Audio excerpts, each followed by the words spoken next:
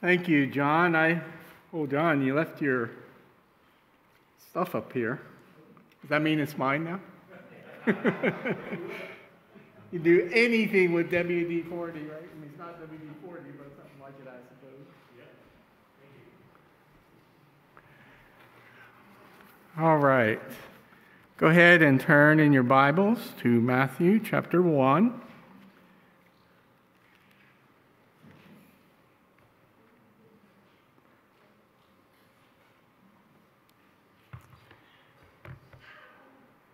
Kind of a little bit worried sitting in this chair up here this morning. I don't know if it's just me, but I kept hoping, I hope I'm not going to go all the way down to the floor. This kind of sink down as you sit in it. But I guess the Lord protected. All right.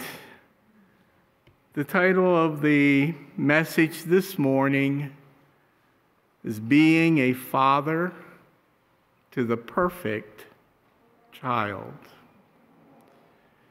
Has anyone ever said to you, you have the perfect child? I wish my little Billy would be just like your Tommy. And I just want to, everybody to understand right now. Now, some of you may find this hard to believe, but I'm not talking about myself. No one ever said that to my father or my mother. If anything, they would say something like, "Brother, we're praying for you." But the fact is, there are no perfect children. There are no perfect parents. There are no perfect grandparents. There's no perfect aunties or uncles. There's no perfect teachers. Yes, there's even no perfect preachers. But, now I'm going to turn it around 180 degrees. But there was one perfect child, the one who was born of a virgin, the one who had no sin nature, the one who was God in the flesh. And this is, of course, the Lord Jesus Christ. In this Father's Day message, we want to look at a few qualities of the man who was the father, the human head of the home in which Jesus grew from a helpless infant into manhood. And of course, this man is Joseph. As John read the passage there, just the end of the lineage of Joseph and the Lord Jesus Christ, going back to David through the royal line, and then eventually back to Abraham. And oftentimes Joseph gets eclipsed by Mary.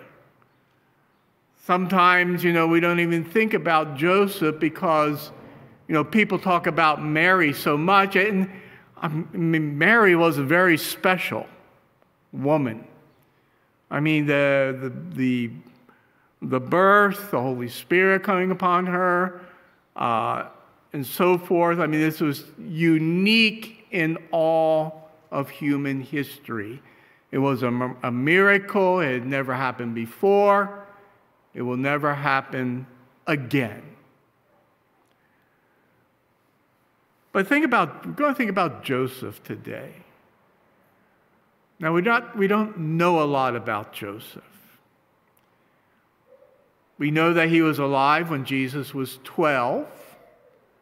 We know that by the time that Jesus entered into his public ministry, which was about the age of 30, that Joseph was no longer around. So somewhere between Jesus being the age of 12 and the age of 30, Joseph passed away. Okay? But he was very instrumental, again, in the raising up of Jesus, again, to live on this life and live on this world as a man, as a human being. And remember, there were times in past, in the Old Testament, we see Christ appearing before people as a man, but never before his birth did he go through the whole process of being a human being, of being in the womb of Mary for 9 months, of being, born and coming, into the world, of, being a helpless infant and so forth and so on until he became a man. We're going to look just a few. We don't have a lot of information about Joseph. We do see a few qualities that Joseph had, this man that God chose, not in the same way he chose Mary, but he chose him for a very special purpose and ministry that can help all of us, whether you're father, mother, auntie, uncle, or just there's young people whose lives you've touched. It can help all of us in this area. The first thing we're going to see, if you go down to, we're still in Matthew 1, and go down to verse 18. Now the birth of Jesus Christ was on this wise. When, as his mother Mary was espoused to Joseph. Okay, now espousal was much more than engagement. Right? You get engaged to somebody and you decide, this person isn't the one. Okay?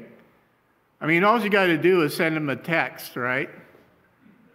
And say, goodbye, don't want to see you anymore.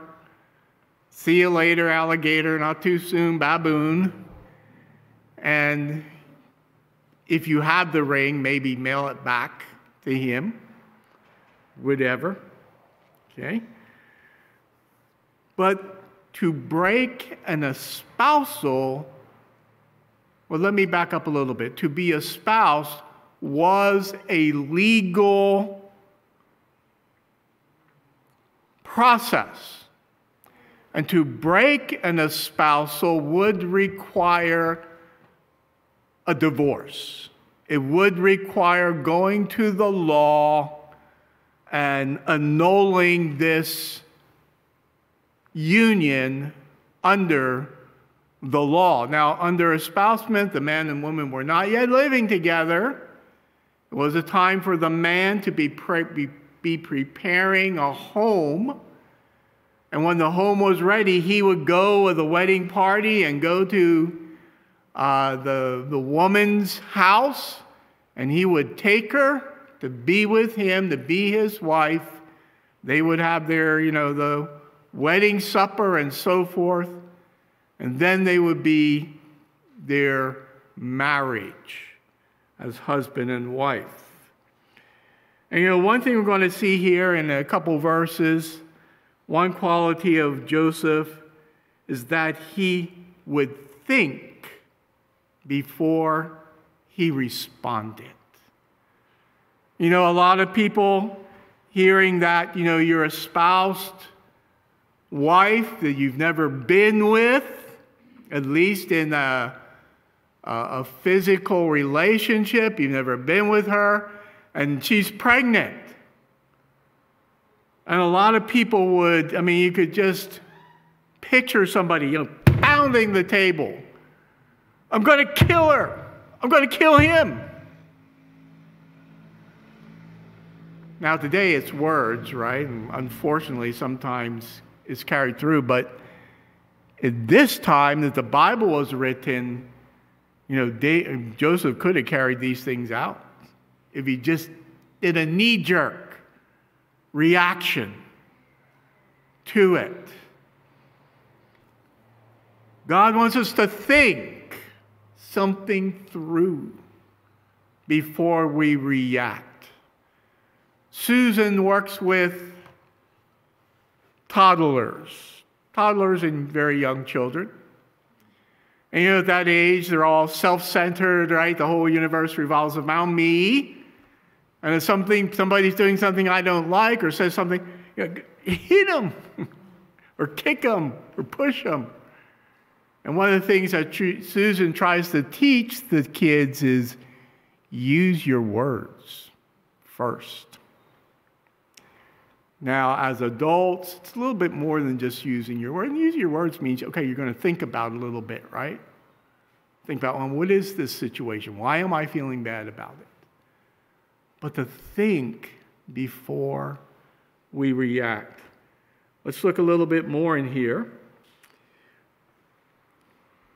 When as his mother Mary was espoused to Joseph before they came together, she was found with child of the Holy Ghost. So this was a miraculous conception. And this was the only, Abraham and Sarah kind of had a miraculous conception, but the man was still involved in it, right? But beyond their old age. But this was the only miraculous conception of this kind, where there was no man, there was no male, that this conception took place totally within the woman as the Holy Spirit brought this miracle into being. Then Joseph, her husband, being a just man, just means he's a righteous man. He's a man who knows and loves God. He's a man who wants to do what's right. Now, I know those of you who saw the video this morning, and Ron Comfort was talking to people, and towards the end, he's talking to them about getting saved. And of course, the main point of the video was, some problems with evolution. But he says, forget evolution. Trust in Christ, receive the Lord Jesus Christ as your Savior, and then He will show you what is right and what is true. And so Joseph was a just man. Now, he was thinking, and he was not willing to make her a public example. He could have done that. Right? He could have made a big public display. He could have announced to all the city there, Mary was espoused to me. We never had any physical, but she's pregnant. Somehow she got pregnant even without me. And in fact, if he took it to the final extreme, he could have had her, under the law of Moses, executed. Just like when the Pharisees brought the woman caught in adultery to the Lord, and they were ready to stone her to death. And when they stoned people, they weren't throwing river rocks at her. I mean, they were throwing huge, almost boulders at the person that would crush their bones and ultimately kill them. He could have had all that done at that time. If you knew who the man was, of course, in this case it's God, so it's not a man, but if you know who the man is, same thing could be done to him because he's an adulterer also, right? But he's thinking, he's not willing to make a public example of her, but he was thinking about divorcing her privately. Just quietly, just going and get the annulment. Nobody has to know. There doesn't have to be. Now, people, of course, are going to find out, but I'm not going to make a big public display about it. I'm not going to go to CNN or Fox News, and have it on the evening newscast. Okay? It's going to be privately. Just annul this relationship and move on from there. So Joseph was a thoughtful man. Even facing very difficult circumstances, instead of reacting, he stopped and he thought. And I'm sure included in that thought, it doesn't say it, I'm sure included in that thought was seeking God's will and praying to the Lord. The second quality we see about Joseph is that he obeyed God's word. He obeyed God's word. If we continue on in verse 20, it says, "But while he thought on these things, behold, the angel of the Lord appeared to him in a dream." Now, does God speak to people in dreams? He did. There are many instances in the scripture where God speaks to individuals through dreams. Remember in Hebrews, it tells us there that in times past, God spoke to the Father in diverse or many ways at many times. People didn't have, a Bible, or Bibles in their home. If you had all the scriptures, even the Old Testament scriptures, you would probably have to have another separate house just to hold it in. Okay, but people didn't have the word. Now you could hear the word at the synagogue, at the temple, and so forth. Sometimes even the synagogues didn't have all the scriptures. But God would speak to people in the Old Covenant. And in this case, in the case of Joseph, he would speak to him in a dream. That was different with Mary, right? The verse, or many ways, with Mary, the angel Gabriel came directly to her and gave her the news that she was going to bear the Son of God. But here God sends an angel to speak to Joseph in a dream. But while he thought on these things, behold, the angel of the Lord appeared unto him in a dream, saying, Joseph, thou son of David. So again, here's this royal lineage. And because Joseph was a royal son of David, then Jesus would also be in line to be a royal son of Joseph, even though he wasn't a biological son. He was still the first son in the family. So he would be the son of David. Sometimes he's referred to as the son of David. And he says, fear not to take unto thee Mary, thy wife. Now, why would Joseph have to have any fear about taking Mary? Well, Joseph wouldn't be facing the same thing as Mary. But, if he went ahead knowing she's pregnant, knowing she's going to have a child, takes her as his wife, it could be something that people would consider shameful. Could be something people consider being weak. There could be family members who say, Joseph, we really don't think we can have anything to do with you anymore. There could have been, he could have lost business. I don't think we should, have our oxen yoke built by Joseph. We're going to go over here to, Zeke's carpenter shop to have our things made from now on. So there was a reason to fear. But he says, fear not. Don't be afraid. Don't feel this is something you can't do.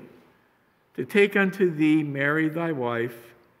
And he tells her the reason, for that which is conceived in her is of the Holy Ghost. There's no adultery here. God did not commit adultery with Mary. This was a miraculous event. There is one Now, the group, now their doctrines change sometimes from week to week and month to month. But there's one group that was teaching, at least at one time, that God actually took the form of a man, came to Mary, had sex with her, and Jesus was born. Well, if that was the case, God would be an adulterer, and Mary would be an adulteress. But there's no adultery here. Okay? It's a miraculous event. It's a work of the Holy Spirit in Mary. In verse 21, and she shall bring forth a son, and thou shalt call his name Jesus. You know, in the early parts of Matthew and Luke, there's two individuals who were born that God told them what the name of the son would be. Of course, here, God told Joseph through the angel that you're going to call his name Jesus, Savior, because he will save his people from their sins. The Old Testament name is Joshua, Yeshua. And there, if you read through that genealogy, I don't think there's any Joshuas in there. Usually they would give people family names. The Scholeses did that a lot. I had two Uncle Johns and I had a cousin named Johnny, okay? Because it was a family name. But his name became Jesus. The other one was John the Baptist. When God revealed to Zacharias that Elizabeth was going to have a son, and he said, and his name will be John. And when Elizabeth gave birth, and the people looked at Zacharias, remember, Zacharias couldn't talk for some time. But God opened his mouth, and people looked at Zacharias and said, what are you going to call him? And Zacharias said, John. People were kind of amazed because you don't have any John in your family. But anyway, here in this verse, it goes on to say, and she shall bring forth a son, thou shalt call his name Jesus, for he shall save his people from their sins. Now all this was done that it might be fulfilled, which was spoken of the Lord by the prophet, saying, behold, a virgin shall be with child, and shall bring forth a son, and they shall call his name Emmanuel, which being interpreted is God with us, in fulfillment of prophecy. Isaiah 7:14 is where we find this prophecy. In verse 24, then Joseph, being raised from sleep, did as the angel of the Lord had bidden him, and took unto him his wife. We don't see any hesitation there. We don't see Joseph say, well, Lord, let me think about this for a little bit. No. He arose and he went and he took Mary to be his wife. Okay? Because he knew this was the word of God. Now, I got to say this because, there are people today who claim that God spoke to them in a dream. I heard the testimony of somebody one time who said, well, I know I'm saved because I had this dream where Jesus told me he loved me. So I'm saved. Sorry. The gospel doesn't come through dreams. Now, you might dream about something somebody said to you, but faith comes by hearing, and hearing by the word of God. Okay? And if God were to speak to somebody in a dream, it would be totally in line with his word. And here, the Lord qualifies it, right? The angel qualifies it with the prophecy from Isaiah. So he obeyed God's word. He thought before he acted. He obeyed God's word. A third quality we see if we go over to Matthew 2. and starting and go to verse 13. And here we said he led his home as God led him. He led his home as God led him. Verse 13, now the previous verses where the wise men come, they come to worship Jesus. They come bringing tribute to him, acknowledging him as the King of Kings and Lord of Lords, the sovereign of all creation. Now, in verse 13 says, and when they were departed, behold, the angel of the Lord appeareth to Joseph in a dream. Okay, so this apparently is how God speaks to Joseph, is in a dream, saying, arise and take the young child and his mother, and flee into Egypt, and be thou there until I bring thee word, for Herod will seek the young child to destroy him. When he arose, he took the young child and his mother by night, and they departed into Egypt. I find it so interesting that God is directing this family, Joseph, Mary, Jesus. Now, they are going to have other children. There's no indication here they have any of their other children yet. But he's directing this family not through Mary. Some people would think, oh, Mary's the one who's going to lead. No, Mary was not the head of this home. Joseph was the head of the home. And God was the head of Joseph. And God led this family through the human father, Joseph. God tells Joseph to flee into Egypt. Herod's going to seek to kill this child. And again, like he did previously, hearing God's word, no hesitation, no stopping to think about it. This is God's word, and this is what I'm going to do. And this is what my family is going to do. He led his home. And let's also look at another passage. Same chapter, but go down to verse 19.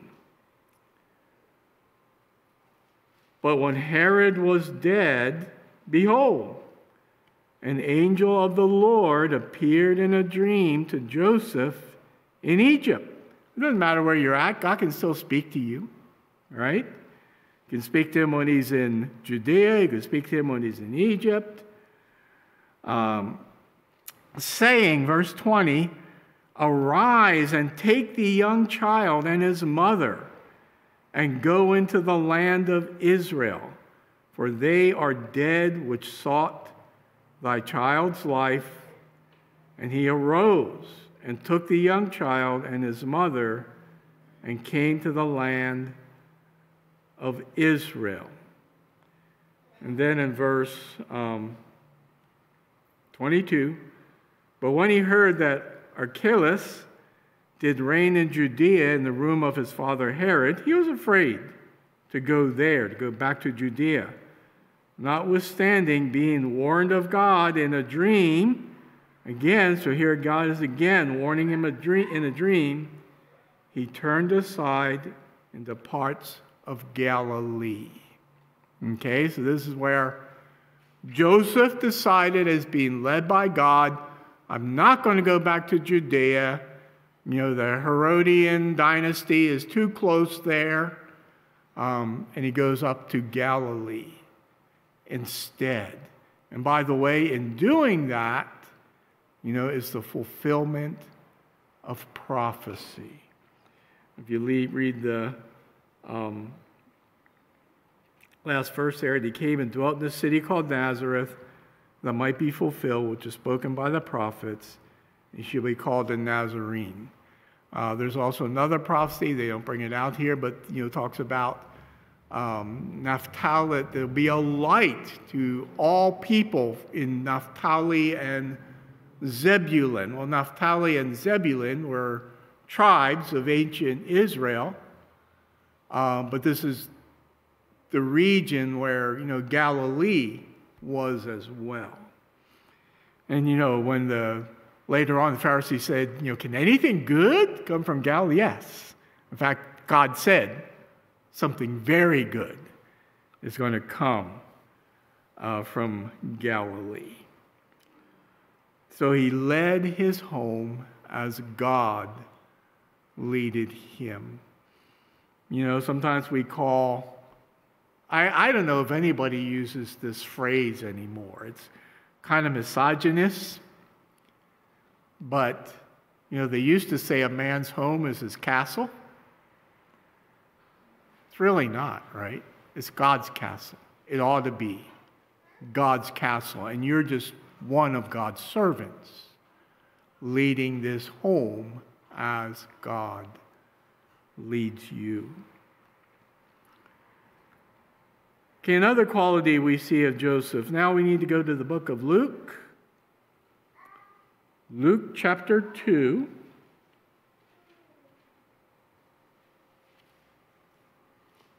And we're going to start reading in verse 1. Oops. I knew I should have brought my print Bible. Let's try this again. So sorry.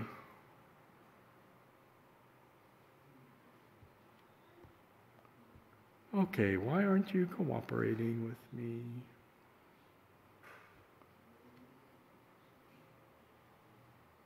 Luke chapter 2, verse 1.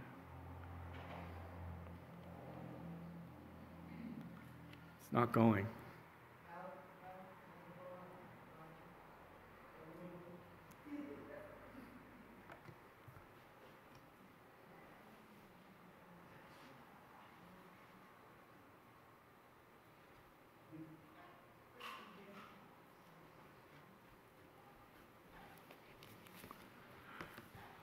Luke chapter 2, verse 1.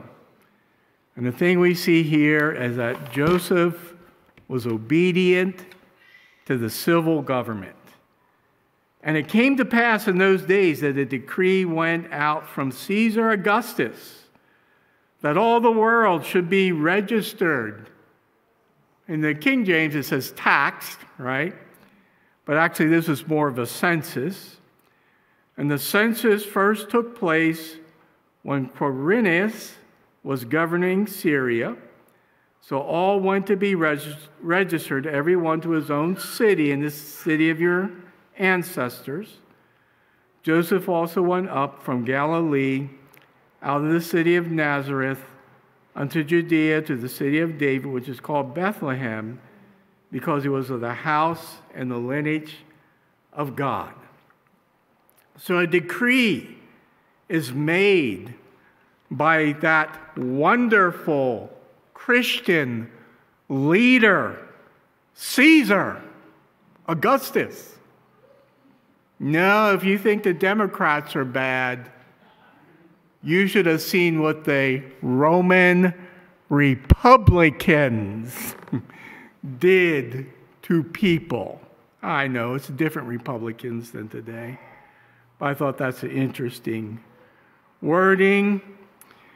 But, that didn't matter.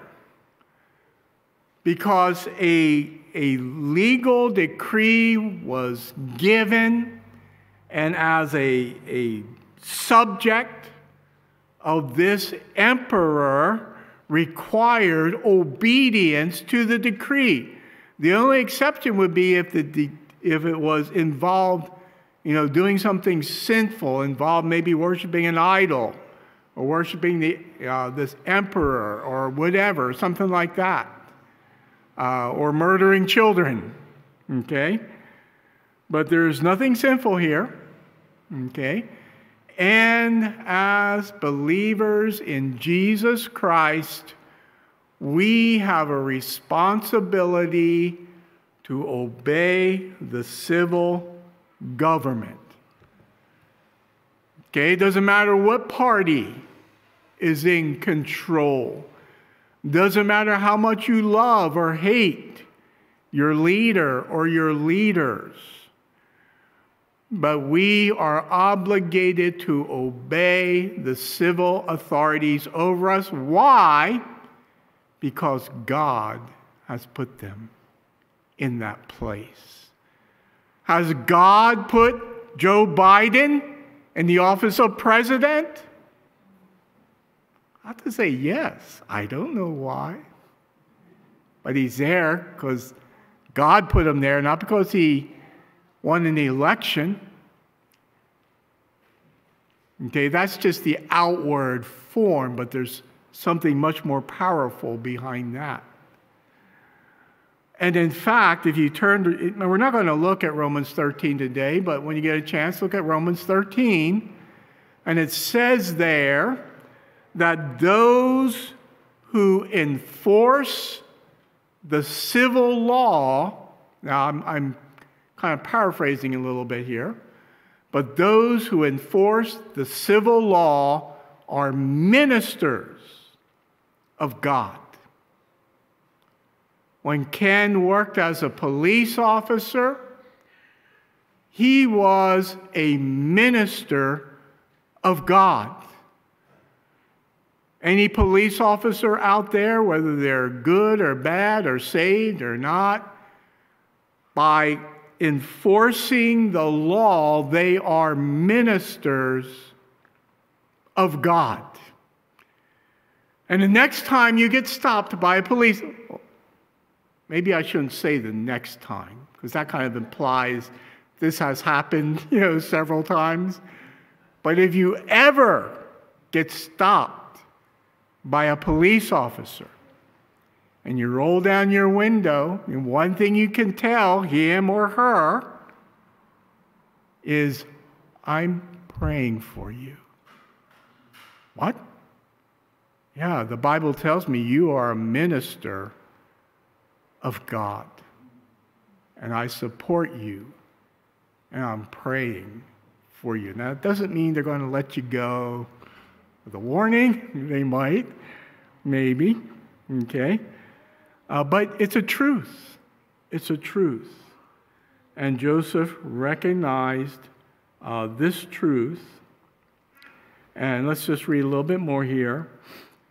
So all went to be registered, everyone's own city, and Joseph also went up from Galilee out of the city of Nazareth into Judea to the city of David. It's called Bethlehem because he was of the house and lineage of David. So again, Joseph is leading his family, but this time it wasn't a direct revelation from God. This time it wasn't, that God came to him, sent an angel in a dream and said, go down to, but it was through Caesar and Caesar's decree. And if you think about that, that's astounding. That God is using Caesar Augustus, to fulfill his will. By this decree, Joseph would go down to Bethlehem. And again, you could say, oh, wait a minute, Mary's about ready to give birth. I don't want her riding on some bumpy donkey or cart. But because there's the law behind it, he does it. And then again, prophecy is fulfilled. Jesus is born in Bethlehem, as was prophesied and by the prophet Micah. And the last quality we're going to look at today is that he led and joined his family in the worship of God. Still in Luke 2, but go down to verse 41. His parents, now Joseph and Mary are kind of doing this together now. His parents went to Jerusalem every year at the feast of the Passover. Now, I understand it's just one event, and it's a very special event for the Jews.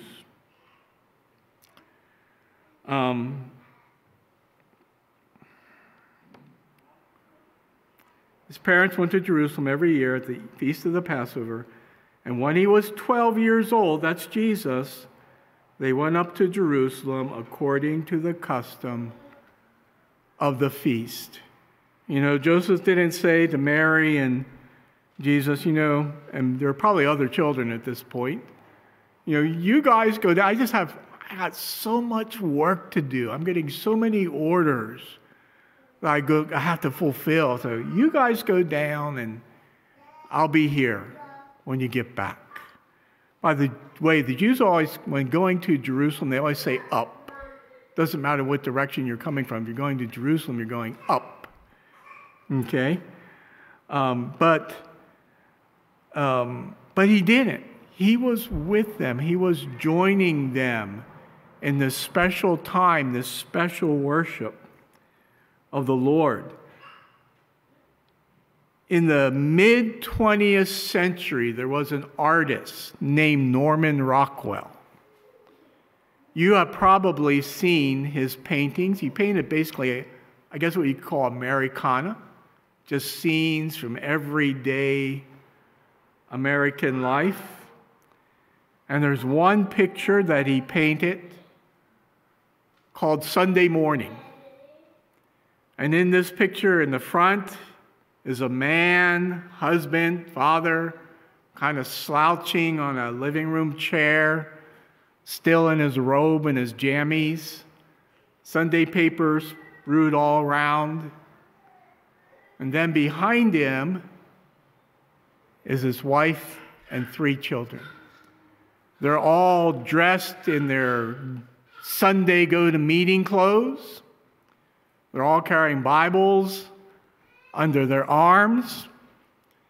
Now the wife and 2 daughters kind of have their noses maybe stuck up a little bit in the air. But the son is looking at his father. And you got to imagine what the son is thinking. But to me, it's a look that's saying, I can't wait to be a man like my daddy. I can't wait until I don't have to do this Sunday school and church stuff anymore. And I can just slouch around on Sunday morning. And I can read the Sunday newspaper or whatever I want to do, or pull it up on my phone or whatever. And you know, that became the scenario in a lot of American homes. You know that in worship, the father was absent. Praise God for a church like this, where the fathers, the husbands, the men lead their homes in worship. The 5 qualities we've looked at: that he would think before he reacted, he obeyed God's word, he led his home as God led him, he obeyed the civil law, and he led and joined his family in worship of God. These 5 qualities of Joseph can be summed up in the word godliness. Godliness is not something we obtain by following a set of rules or participating in rituals and ceremonies or doing good works. It is something that God imputes to us when we come to him as a lost sinner and receive his Son as our Savior and Lord. It is Christ in you. It is his light shining through your life. Fathers, I could be talking to anybody here, right? Well, since it's Father's Day, I'll say fathers. Fathers, what do you want your children to remember about you? Well, you know, his skill. He was so skillful with tools. He could build just about anything. Oh, my father was so smart. He must have been a genius. He knew more than anybody else. Maybe your athleticism. And my father, he could have been a quarterback for the Philadelphia Eagles. And they would have won the Super Bowl. Maybe your jokes. My father was around. Everybody always laughed. There's not anything necessarily wrong with any of these things. But what about being remembered because your child saw Christ in you? You might say, but I have so many flaws. Yeah, we all have wrinkles and blemishes and big, green, ugly warts. And some of us have them on the outside as well. But the light of Jesus in us can shine through all of that and be a beacon of truth to all around us. Our closing today is going to be a little different. We're not going to have any musicians come up. John's not going to come up. I'm going to ask that everyone would please, if you would please stand at your seats, to go ahead and stand. And bow your heads. I'm going to read the words of a song. I'm going to read them. I'm not going to sing them. I'm going to read the words of a song. And as I read these words, I just want you to think about this. Think about maybe those in whose life you've seen Jesus. Maybe I can be better, that Jesus can be seen even more through me. The name of the song is I Saw Jesus in You by Ron Hamilton. And it says, when I enter heaven's glory and I see my Savior's face, I will offer him 10,000 years of praise. Then I'll find that special one.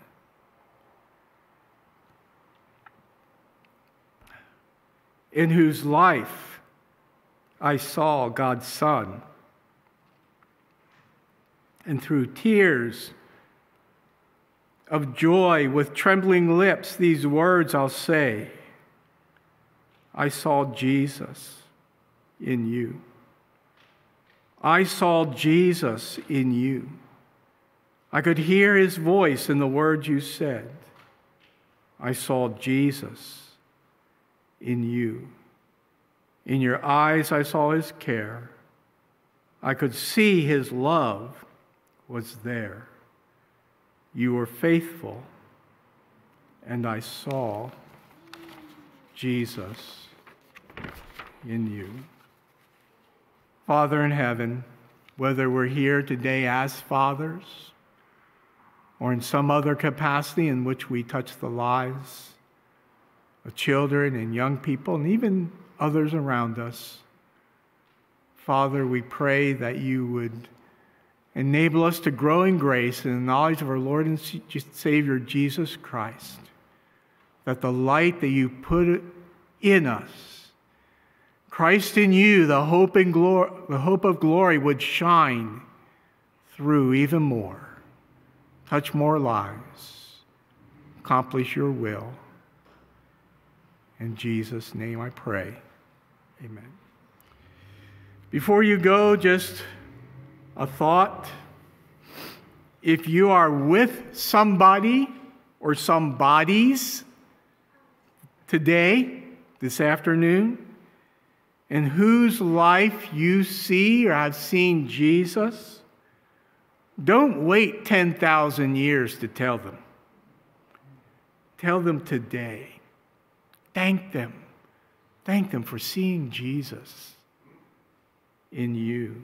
Maybe even give them a little hug. Have a great Father's Day. You're dismissed.